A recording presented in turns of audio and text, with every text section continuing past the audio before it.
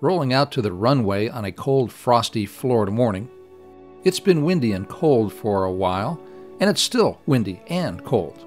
But not having flown for over a week, there is an itch that needs scratching. Must fly in spite of the wind and cold.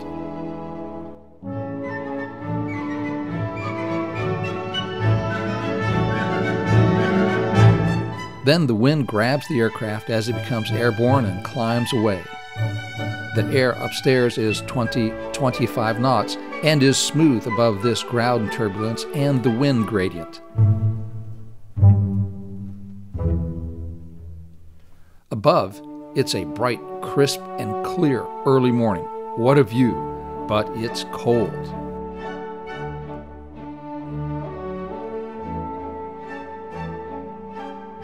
Turning into the full rising sun, it seems warmer like this, but that's just the psychology of sitting in the sunlight.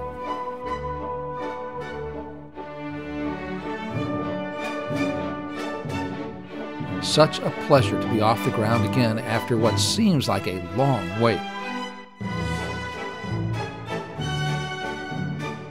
At this time of the year, maybe an open cockpit has its disadvantages. Maybe.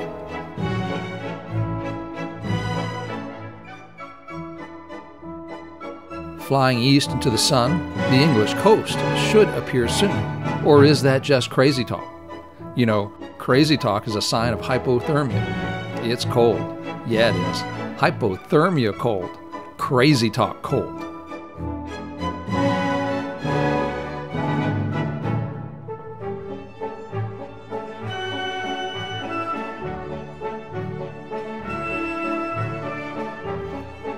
Time to turn around and head back to the airport. Where is that airport? It's around here somewhere.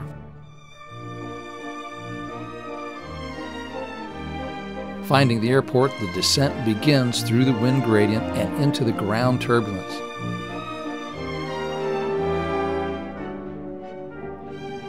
On the ground, the wind is 10 miles an hour, but it's 90-degree crosswind with gusts to 18.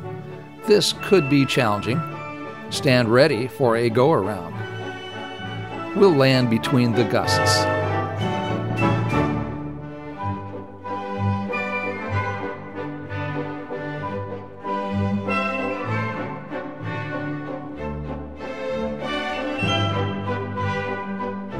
It's a bumpy final approach, and the captain calls for a sterile cockpit, which means no talking, no distractions. Steady. Steady. Maintain descent. Fasten your seatbelts. Steady. Steady. See how easy that was? Anybody can do it. Anybody.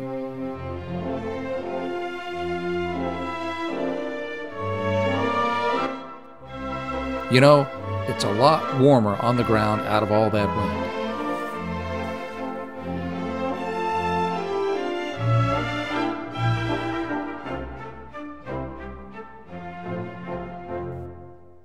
Post-flight brings a calmness and a sanity that's eerily euphoric.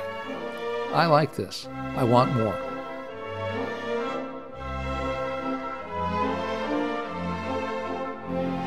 Until next time, fly safe, fly often.